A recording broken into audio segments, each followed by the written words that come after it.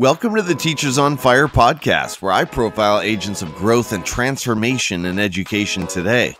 Each guest shares their highs, their lows, their passions, their goals, and the resources that are shaping their thinking and inspiring their practice. For show notes and links from each episode, visit teachersonfire.net. You can also follow the show at Teachers on Fire on Twitter, Instagram, and Facebook. And of course, please subscribe to the show wherever you listen to podcasts. I'm your host, Tim Cavey. Let's meet today's guest.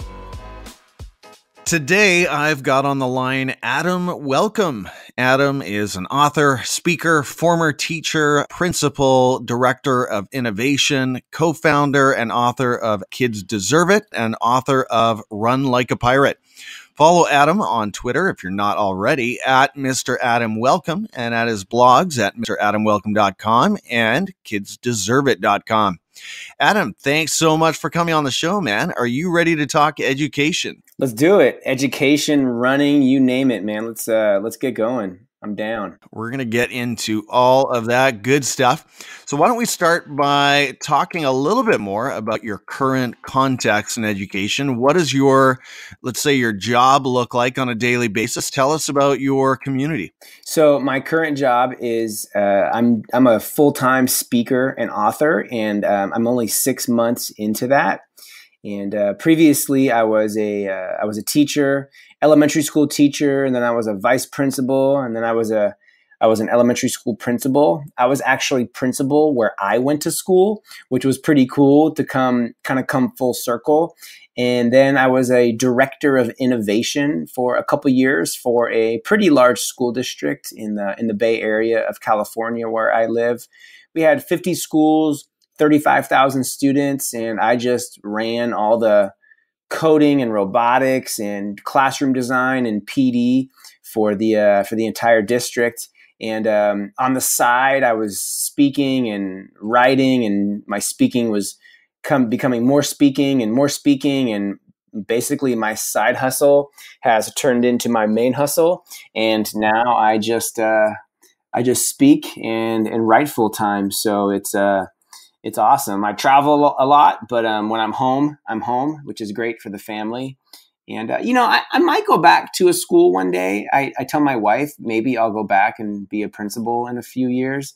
I miss it. I don't miss everything about it, but Sure. I definitely miss a lot of things about it. I miss the community, and I miss building a culture at a school.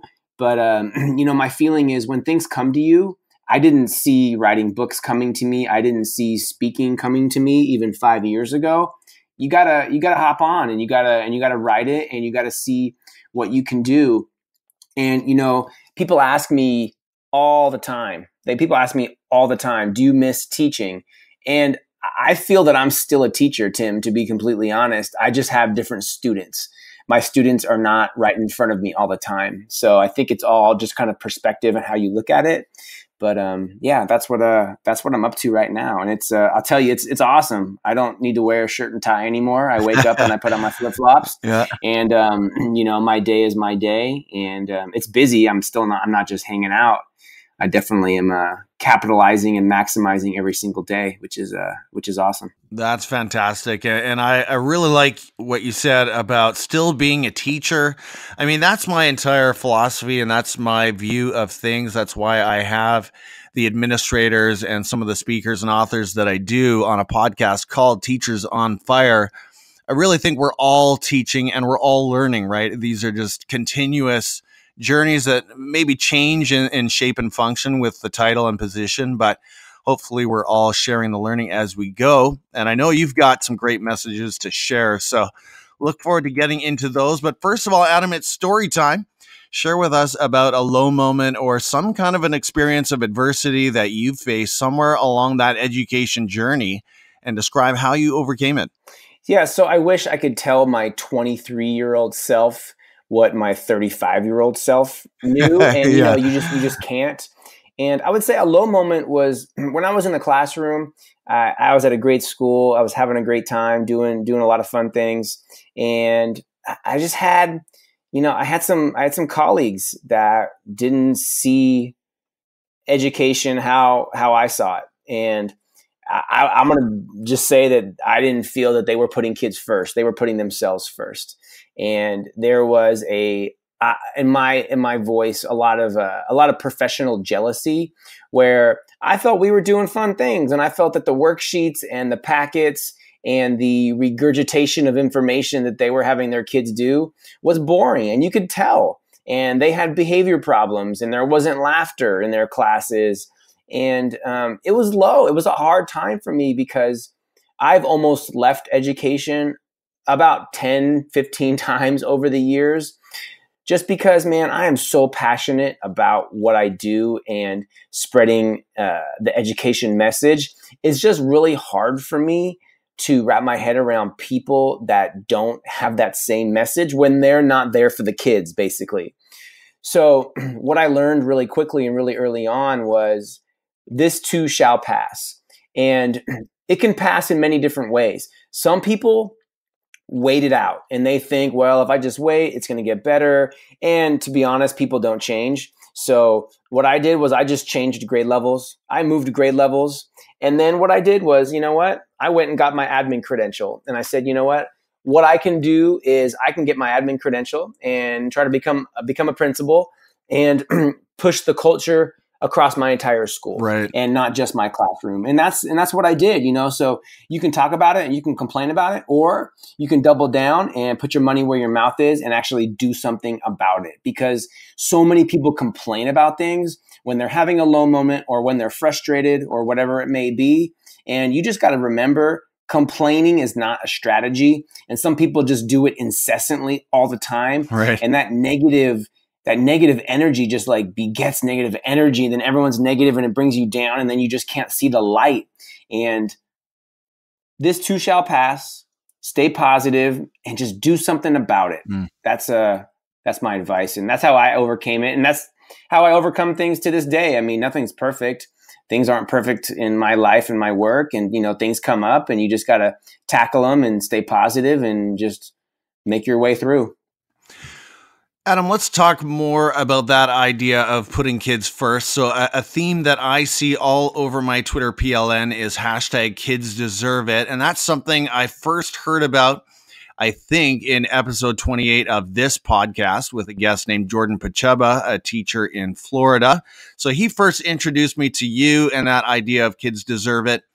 It traces its roots back to another book that you published, this one in 2016 with another one of my PLN heroes, Todd Nesloney. So talk more about the heart of the Kids Deserve It movement and speak to those teachers like myself that are still a little new to this idea. Why do you think it resonates so powerfully? And just talk to us more about what's at the essence of this idea. How did it become a book? Yeah, so thanks for asking. Kids Deserve It. When Todd and I met, we met on Twitter, obviously, because I don't know where you meet anybody else. And then we connected in person at a conference, at a national principal conference. And I'd been saying kids deserve it for years because I felt the other schools in my district weren't getting the same treatment and things at my school. And that was just my personal opinion. And when Todd and I got together, I said something at dinner one night. I said, schools don't exist so we can have jobs. They exist for kids. And Todd was kind of stalking me at dinner, I like to say. We joke about it. And he tweeted that out with the hashtag Kids Deserve It, because I had said after it, Kids Deserve It. And the tweet just blew up like within the first couple hours. So we were like, we got to do something with this. So we were just talking. I said, we should write a blog post together. So we met the next morning, got together, wrote a blog post about relationships, because relationships matter most. They always have and they always will. And people just really responded to it. And, our initial goal was not to write a book, Tim. It was just to change education. We just wanted to put our message out there. And I would recommend that to anybody who thinks they want to write a book. Don't forget about the book. And I know that maybe sounds counterintuitive from the guy who's written 3. I have another book coming out in a month, but it doesn't start there. It starts with building your PLN, with putting your message out there. If it's a podcast, if it's a blog, podcasting, in my opinion, is the new blogging. I think everyone should have a podcast because it's easy to listen, and it's so easy to publish, in 2019. 20 years ago, blogging was where it was at because podcasting really wasn't a thing. Right. And it just took off from there. We just built a community of people doing what's best for kids, regardless. And I really think the book speaks to people because we wrote the book that we wanted to read. We didn't write some book that you read in teacher credential program that has all this research and it's written by some doctorate that's never spent a day in a classroom or maybe taught for 2 years, and you really can't relate. Right. Our book is easy to read. It's relatable. You can open it up to one chapter, read a chapter, go to work, talk about it at a staff meeting. It just makes sense. Kids deserve it. Do the adults deserve it too? Heck yeah. But you know what? The kids deserve it more. And that's the message of our book and our movement, basically. So, Adam, in July of last year, you published Run Like a Pirate, Push Yourself to Get More Out of Life. And this work came out of an amazing year, I have to say, that saw you run 12 marathons in 12 months, if I have that right. That is unbelievable. So talk to us about the heart of this book, Run Like a Pirate. How can this book help educators and just inspire people in general?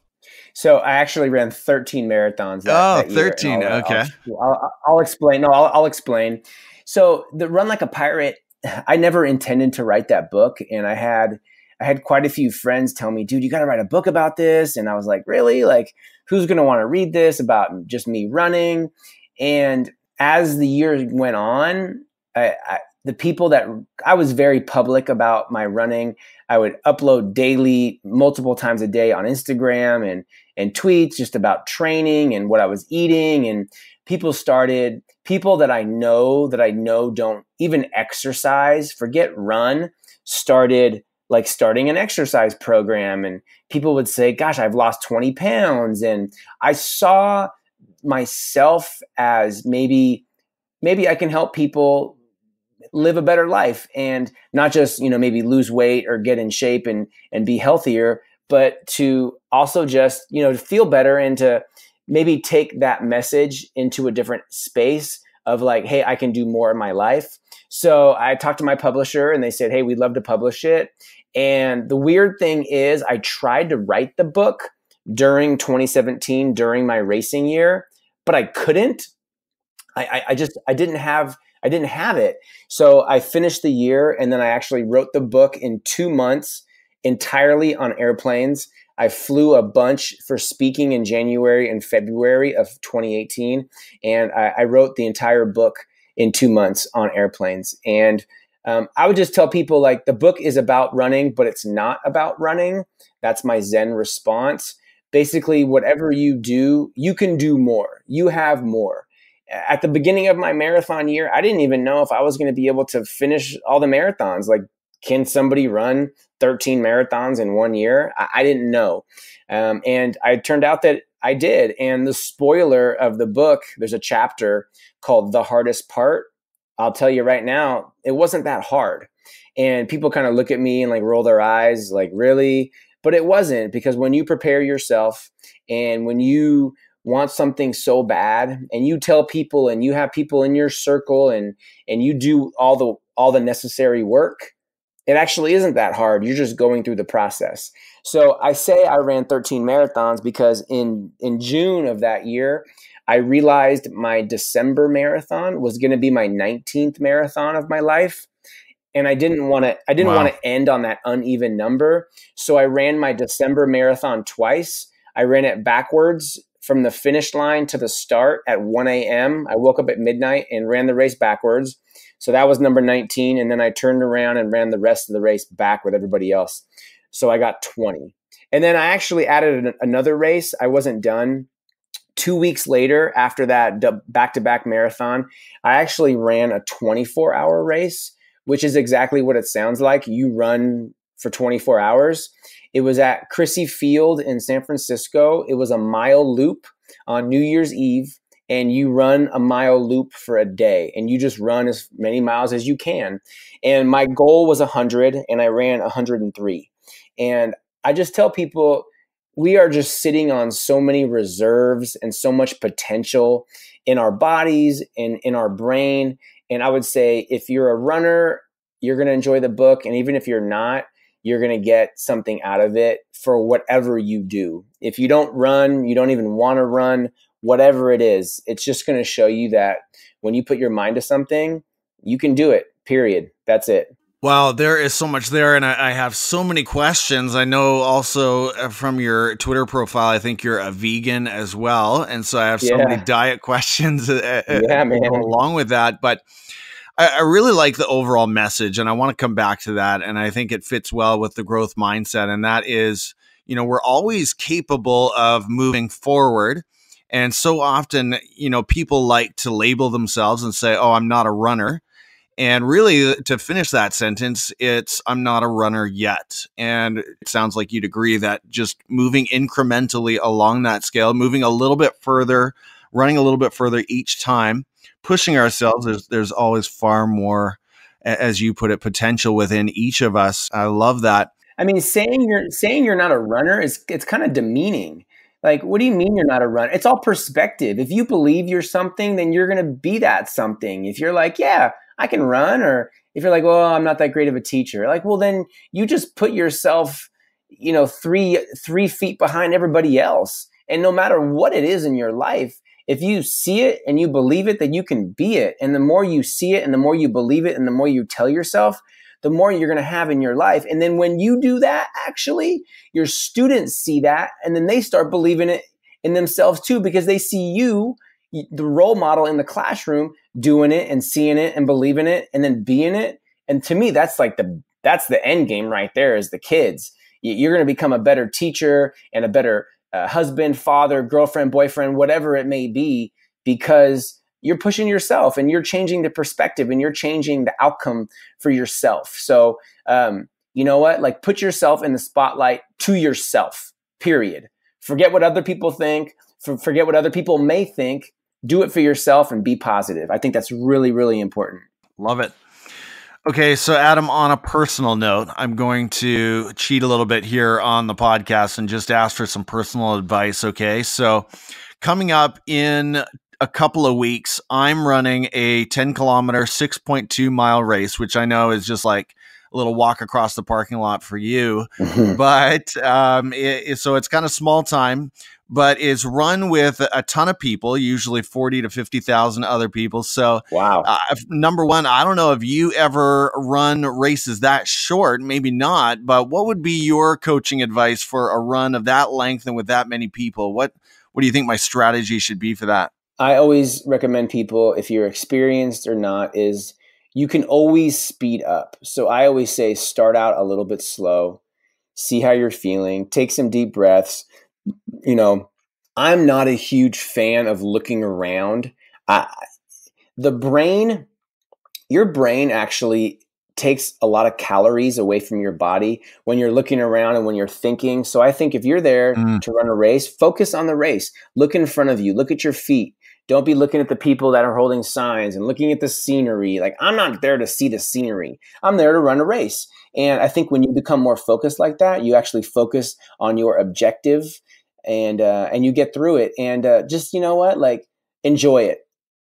Just enjoy it, because it's talk about a great community event. I mean, with 40 to 50,000 people, you're just part of a really big community right now for that period of time. And your time is not important because this is not your job. You're not trying to train for the Olympics. And some people just put so much stress on themselves. I am so calm, like seconds before a race. I ran a marathon last weekend and I'm just completely calm because I want to be there. Nobody's forcing me to be there. This is not like elementary school PE class where you have to go run the mile and you have to do that. When you're an adult, it's your choice. So relax, smile, and enjoy it. That's my best advice.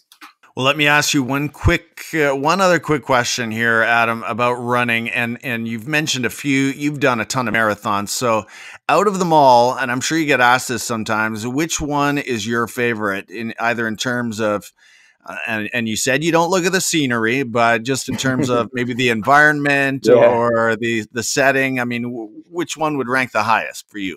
Yeah, so I've run 24 marathons in New York. New York City is my favorite. Awesome. Definitely. That is just the energy. You run over all the bridges. You come into Central Park.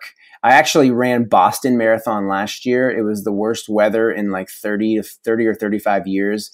It rained and was like 30 degrees the entire day. It was crazy weather. That was a fun one, but New York's my favorite. So if you want to run an amazing race, go run New York Marathon. It was special. So, Adam, as you look around education, and you mentioned that you're seeing quite a few different contexts in your current capacity, what is exciting you out there in education? What do you see today that really has amazing potential for learning? Yeah, I mean, all the technology that we have and makerspaces, and I think it's really, really powerful. And I think the most important, exciting thing that I see is just, I believe, just giving our classrooms back to our students.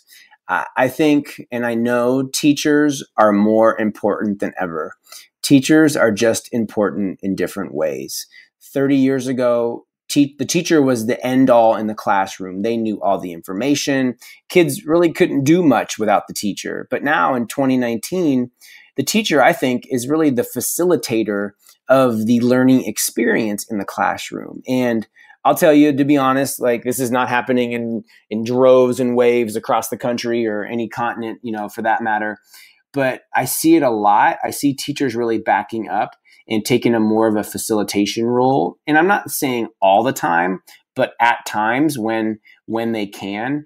And when you do that, you actually free up so much time for yourself to build more relationships with kids, or to work with kids on a one-on-one basis, or to, work with 4 kids on the carpet with some intervention that they need working on. And kids really are owning their learning. I really think that kids need to learn how to learn. The tools are out there with Chromebooks and iPads and Google and Alexa and everything else. I mean, information is commoditized because you can get information from anywhere. And that's something that I think is something that we need to do more of. Teachers just backing off, teachers getting over what they don't know and being okay with it, because teachers still know kids, teachers still know relationships, teachers still know what the right questions to ask to prompt thinking. But if a teacher doesn't know how to do something, some type of new technology, it's okay. Don't wait. Put a kid in charge and you help facilitate the learning for them through that new tool that the kids know how to do. I think that's probably the most exciting thing that I see, and that's probably something that I think about, and something that I need to write about more, because I think that's the way that we're going to go farther and faster and do bigger and better things with our classrooms and with our kids, and also to keep teachers to actually keep teachers in the profession. I mean, teachers are leaving the profession because they're stressed out and burned out because of testing and so many other things. And I think that's actually a way to bring joy and happiness back to the classroom, so teachers don't have so much pressure and stress on themselves. I think that's one of the biggest keys, one of the biggest wins with inquiry-based learning, project-based learning, and makerspaces, and some of the other things you mentioned, is that honestly, it just, your energy changes. You move into that coaching mode and conferencing and all these other things that we actually want to do as teachers, but sometimes we just don't have the energy to do it when we feel like everything in the room depends on us. So that's right. You put that so well. Now, I normally like to ask educators in the field, Adam, about a professional goal. I mean, you're not really accountable to a district at the moment, but I know you're a goal-driven guy. So what is next for Mr. Adam Welcome? What are you working on? You mentioned the book. Maybe that's it. Or is there something else that you're really focused on right now? So I'll break this down into 2 things, one educational and one personal. The educational piece, I'm really focusing on doing more video content. I know video is where the world is, and I think we need to do way more video in education. So I'm going to be producing and putting out a lot more video content, which I think, video just gets more play and gets more engagement and more excitement. So I think if I can do that and help to inspire and instigate that change in schools, I think that's going to be helpful. And from a personal standpoint, I've kind of wondered, like, people ask me, like, what's next after all your running marathons? And right. I've run like a handful of marathons in 2018 and 2019. So I'm actually going to do a back-to-back marathon in a couple weeks. So in the Bay Area, we have the Golden Gate Bridge, we have the Bay Bridge, we have the Benicia Bridge, and the Carquinez Bridge. And we have more bridges than that, but those are the 4 bridges that actually pedestrians can walk on. There's a walking path. So I'm going to run 4 marathons in 4 days across those 4 bridges, just back and forth until I get 26.2. Wow. And, you can just rest on your laurels and you can become comfortable, or you can push yourself. And you know what? It's going to hurt. It's going to be hard, but you just got to put one foot in front of the other. And I just challenge everyone listening to put one foot in front of the other, to challenge yourself and to do what's hard. It's hard to do what's hard because being comfortable is easy, but nobody grew in the comfort zone. Nobody innovated in the comfort zone. Nobody really changed and did amazing things in the comfort zone. So it's time to get uncomfortable, and it's time to push yourself, and it's going to hurt, and you may cry, and you may want to stop, but you just got to keep going and put one foot in front of the other. You have so much of that Dave Burgess intensity, Adam. I'm listening to you and hearing what you're saying about video.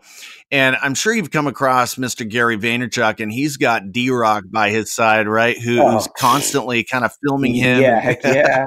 and rolling all his rants into beautiful videos and compilations. And I think Gary's really onto something there. I know we can't all do that, but I feel like if you're not familiar with him, and not all of his stuff is going to be for every educator. He's pretty intense, but just that idea of documenting and curating and sharing. And I completely agree that video is so accessible. It's coming onto our TVs now. Here in my family, we just cut cable and we're more a YouTube, Netflix kind of family now. And so I think getting out that message, I completely agree, is important. I need to do that too. Well, and if you look at kids, what do kids consume? They consume video. Totally. And I think, don't give kids hot dogs if they want burritos. Don't give them a worksheet and a textbook when they want to watch videos and they want to learn that way. And information is just out there, and we should be creating our own, and kids should be creating their own. I don't want to see any more tri-fold cardboard presentations at the science fair. Have a kid create a video about their science fair and put the Chromebook up at the science fair, and people can just watch the video as they go by. And because then you can share that with grandma in India or Canada or wherever the heck you live. It doesn't matter. And who knows who else may see it. Right. Nobody's going to see that. Nobody wants to look at that still picture of your cardboard presentation. It's just not where our world is. And I think the sooner we can get to where actually the outside world is, into our classrooms, the better we're going to be. Oh man, this is gold. Okay, so I love it. I think you're going to run a marathon soon, man. I think we're going to sign you up. Oh man, it's on the bucket list, but okay, that's another conversation. Speechless. The podcast host is speechless. I love it. Yeah, well, I mean, it's the power of public accountability, and I'm watching my words here, because once I commit to this thing and it's on a podcast forever, then I got to do it, right? So that's right. That's the whole point. So outside of education, Adam, we've talked a lot about running, and I love what we've covered there in the areas of content creation. Is there another area, or let's say obsession, that really lights your fire and brings you alive as a human being these days? Yeah. Other than my family, I have 2 kids and an amazing wife. I obviously got to put them in there. I love reading leadership books, and I don't read educational leadership books. I'm a huge proponent of military leadership, and I was never in the military, but I love military leadership because it just makes sense, and they simplify steps to get to where they need to be for the objective. And Jocko Willink has an amazing podcast, the Jocko podcast. And he's got 2 amazing books. He has some amazing children's books too. And he's just one of my many favorites. But military leadership just breaks it down. There's a great book, How to Lead Like a Navy SEAL. It's an older book, but it's just simple. And if you're an administrator or a teacher or a superintendent or a high school student, everybody is a leader. Everyone has leadership capacity inside of them. And when you break it down and you simplify it, so many books, I think a lot of education books really complicate leadership. When you simplify it into 3 to 5 simple steps that are attainable, then you actually get things done. So I've long been a proponent and a fan of military leadership. And I would say, tell people just to maybe add one of those books to your genre and your repertoire of what you read to become a better leader. Because when you're a better leader, your students are better leaders. And as you can tell, my theme is everything that we do leads back to the kids. It's important, obviously, self-care and doing things for yourself, but when you do things and you push yourself, they actually trickle down to your classroom and your students see that and they end up benefiting. So I think that's really, really an important concept to think about. Adam, I was thinking about Jocko while you were talking, and I'm glad you brought him up. My wife was going through his audiobook earlier this year, and just that voice is so commanding. Yeah. If you haven't heard Jocko, you got to check him out. He's the man. He's got that great podcast as well. What is a personal habit or maybe a productivity hack, some kind of an app or a trick or a routine that you go through that contributes to your success on a daily basis? Yeah, no apps. I'm a huge proponent of making your bed right when you wake up. My kids are 8 and 6, and they've been making their own bed since they were 3 years old, and they just know that's the routine. You wake up and you make your bed. So I used to do this. My wife broke me of this. I would make my side of the bed while she was still in her side of the bed. I don't do that anymore. But I used to for our first few years of marriage. And I just think making your bed is a really important thing because I've heard military generals and admirals talk about this. It's funny how things coincide. You just start the day off right, and then your backpack is going to be organized, and then your car is going to be organized. I'm also just another huge proponent of waking up early. I wake up between 4 and 4:30 every day, and starting the day off right, starting the day off early. I've done that since I was in high school. I used to wake up at 5 a.m. when I was in high school and middle school. You just get a jump start on the day, and you're just organized. You have things out the night before, so you wake up and you're ready to go, and there's no rushing, and you're not late, and there's no stress. And just start your day off right. That's the key thing for me. Adam, it's time for your quick picks, the education voices and resources that are shaping your work and inspiring your thinking today. So starting at Twitter, tell us about someone we should follow there and share why they've been inspiring you lately. Oh my gosh, I follow 32,000 people on Twitter, but I would say my favorite person lately is Ray Hewart, at RAEHUGHART. And Ray is a longtime Twitter friend and actually an in-person friend. And she's a middle school math teacher in Illinois, and she's got a podcast, the Teach Better Talk podcast. She's a consultant. She speaks, and she actually still teaches full time. And she's just positive. She's smart. Follow her on Instagram. She has amazing Instagram stories where you can just kind of follow what's going on in her classroom and see what's going on. So definitely check out Ray. She's the real deal for sure. Fantastic. I love the Ray Hewart pick. She appeared here on Teachers on Fire back at episode 73, just a few episodes back. So definitely check that one out. Next, Adam, point us to an edtech tool that you currently love using in your work, something that is making your life better somehow. Yeah, I'm a huge fan of like note-taking apps. I've used Evernote for, probably 10 years.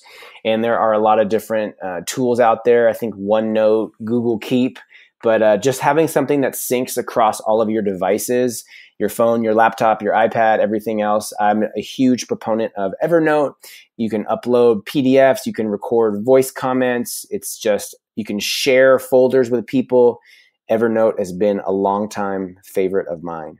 Recommend a book, one that you've been reading lately or one of your all-time faves, and tell us why you recommend it. So I'm going to go back to Jocko, and Extreme Ownership was his first book that he wrote with Leif Babin, who is another former Navy SEAL. And just the leadership lessons that I got from his book have been invaluable, and I recommend that book to pretty much anyone all the time. They have a new book, The Dichotomy of Leadership. I would read the other one first. Super awesome. I know you're a podcast producer, and I'd like you to speak to that briefly, but also tell us about another one that you're really enjoying on your daily commute, or I guess in your case, in some of your air travel that you do pretty frequently. But what is in your podcast deck? So my top two favorite podcasts are the Jocko podcast. This is like a Jocko love fest today, but please excuse me. And I would say Rich Roll. I'm a huge Rich Roll fan. If you don't know Rich Roll, check out his podcast. He has long form podcasts, like 2.5 hours, but he's absolutely amazing. And I'm just a huge fan of Rich Roll and his message and what he does and what he says and everything else. So check out Rich Roll. And then tell us about your podcast as well, Adam. So I have an old podcast, Kids Deserve It podcast with Todd Nessaloni, my co-author, co-founder. We've taken a hiatus from that podcast because we've had other projects going on. But my new podcast is the Ask Adam and Ryan show that I do with Ryan Sheehy, who is a principal in the elementary principal in the Bay Area. And basically, you have questions and we have answers. We just answer questions from Twitter on our podcast. It's kind of like a short, quick and dirty, and it's fun. We just like to get the message out there. So yeah.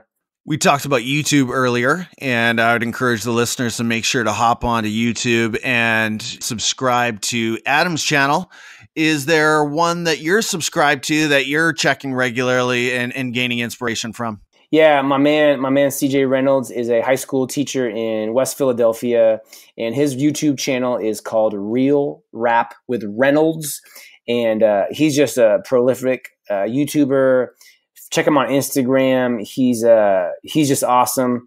I get daily inspiration from my boy CJ, and I think you will enjoy his YouTube channel as well. I'm going to second that, Adam. Love his stuff. My boys have gotten to know him because I've had him on the TV so many times, and also another former guest of Teachers on Fire. So great pick there on YouTube. Adam, what are the best ways for the listeners to follow you and connect more with the Kids Deserve It message? Yeah, so Kids Deserve It is kidsdeserveit.com or at Kids Deserve It. For me, I am at Mr. Adam Welcome. It's Mr. Adam Welcome, just how it sounds. At Twitter, on Instagram, on Voxer, and also MrAdamWelcome.com on my website, and I'm just Adam Welcome at YouTube. If you just Google Adam Welcome, I'm kind of all over the internet. You'll find me in many different places. Sounds good, Adam. Again, thank you so much for sharing your time with the podcast today. It feels like I've had so many awesome, amazing people coming out of California lately. I don't know what's going on there, but this was really, really good, and I feel more inspired, not only in education, but I also feel inspired to run. So thank you for that message that number one, kids come first, and number two, we've got more inside of us than we realize. Take care, Adam, and let's talk again soon. Sounds good. Thanks so much for joining me here today on the Teachers on Fire podcast. For show notes and links from this episode, visit teachersonfire.net. You can also follow the show at Teachers on Fire on Twitter, Instagram, Facebook, and Medium. And again, please do subscribe to the show wherever you listen to podcasts. I'm your host, Tim Cavey, saying goodbye for now, and we'll catch you next time right here on the Teachers on Fire podcast.